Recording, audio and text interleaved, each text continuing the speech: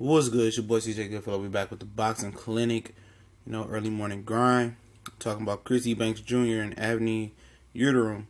Opening round for both guys in the World Boxing Super Series tournament. Going down this Saturday. Kind of slipped my mind, or I did this prediction video in the beginning of the week. But we here, we working, and this interesting fight. I looked at Avni Yildirim. I looked at all the participants in the super middleweight division once this tournament was announced. I look at Avni Yildirim. At first, I looked at him as a filler in the tournament, and the guy Robert Brandt is fighting. I looked at them as fillers. You can obviously make the case that Jamie Cox is a filler, and the guy that Callum Smith, Eric, whatever the guy name is, was a filler as well. But he gave Callum Smith a nice run for his money. But Avni Yildirim, he's undefeated. He's I think he's 16-0 with 10 knockouts, right around there. Chris Eubank Jr. is 25-1 with 19 knockouts. Some bad blood going between these guys. I kind of briefly looked at the press conference, and Yildirim, a guy who don't speak English, got a little heated at Eubank Jr. But if you haven't seen Avni Yildirim fight, basically, it's a pressure fighter who can't cut the ring off. Follows his opponent around the ring. Watch the Marco Antonio Parabon fight. Parabon go whichever you wanted the way to go. You can go right, left. Shit, he could have went anywhere he wanted to go. Eventually, Yildirim, got him to be a stationary target because he got too tired from moving. But when he did move, he was able to go whichever way he wanted to go. Yildirim, Avni, whatever you want to call him, he don't step over, cut the ring off. A lot of guys don't, He don't know how to cut the ring off on his opponent. So you got to be able to move and stick and move as long as your legs and your stamina will allow you to do. Most guys' stamina and legs on the level he's been fighting at, they ain't going to be able to do that. He's the guy that's going to come forward. He kind of got like a quick jab. He don't have a power jab for a pressure guy. Kind of like a flickering jab. He kind of throws it. It's a nice, good solid jab, man. It's really above average. Other than that, he don't throw anything with significant that really caught my eye. He'll mix in a little short left hand.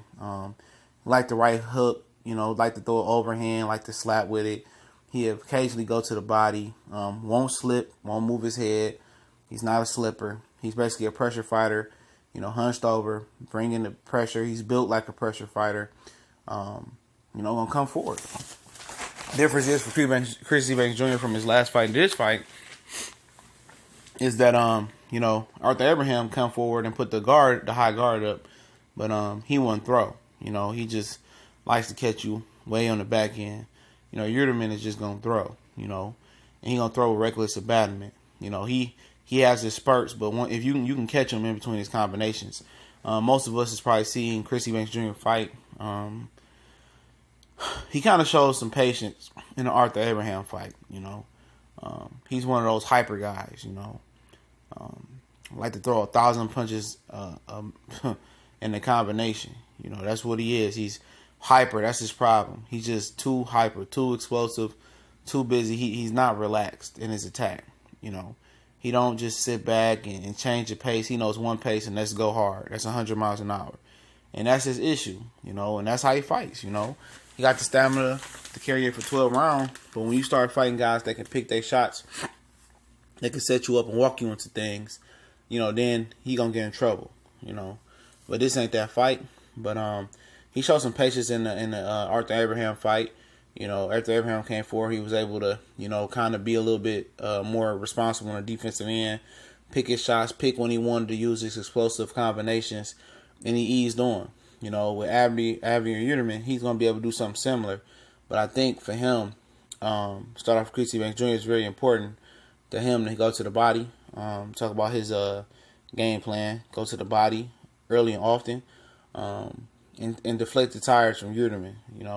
I think it's important to punch in between Yildirim's combinations, to punch with him.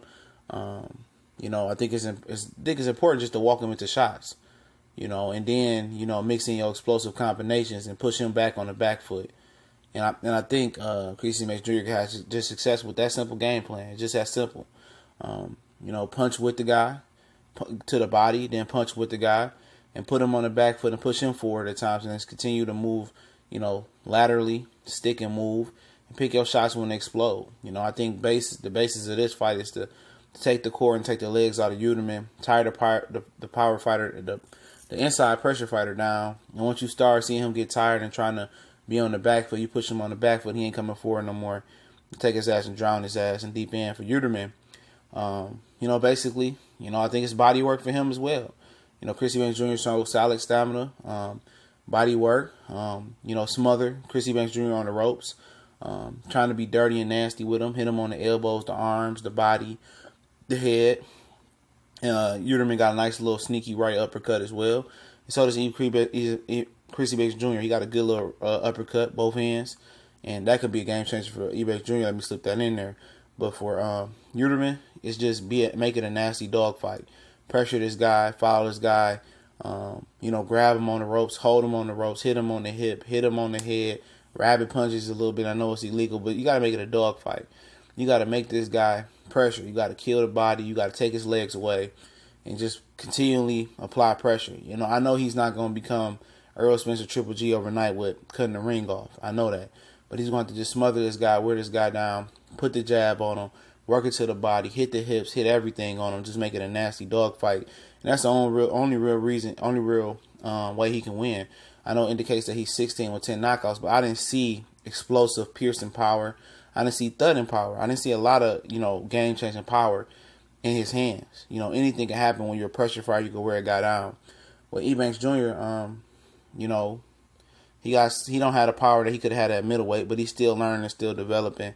I like Chris Eubank Jr. to win a wide unanimous decision here. Possibility of a late stoppage, but I'm just going to go wide unanimous decision. I think it's got a chance to be a great action-packed fight, but we gone.